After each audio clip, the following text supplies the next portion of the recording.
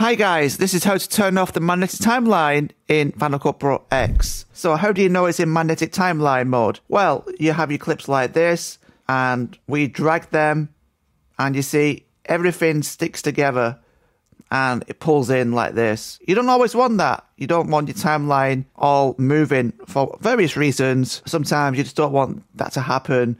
And how do we turn it off, that feature, so it doesn't do that when you provide those actions with the clips? What you can do, you can press P to go in the position tool, or you can go to this here and go to position.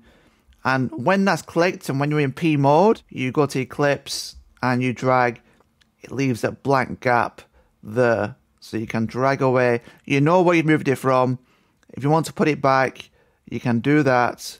Just like that. Or you can adjust the black space as well to your liking. Grab the edges and do that. Or you might want to delete it. If you delete it like that, it's deleted the top clip as well. You don't always want that. So maybe hold the... if you hold the tilde key, then delete. Then see, it deletes the black clip, but not the top bit, okay? But you got to hold the tilde key as well as delete.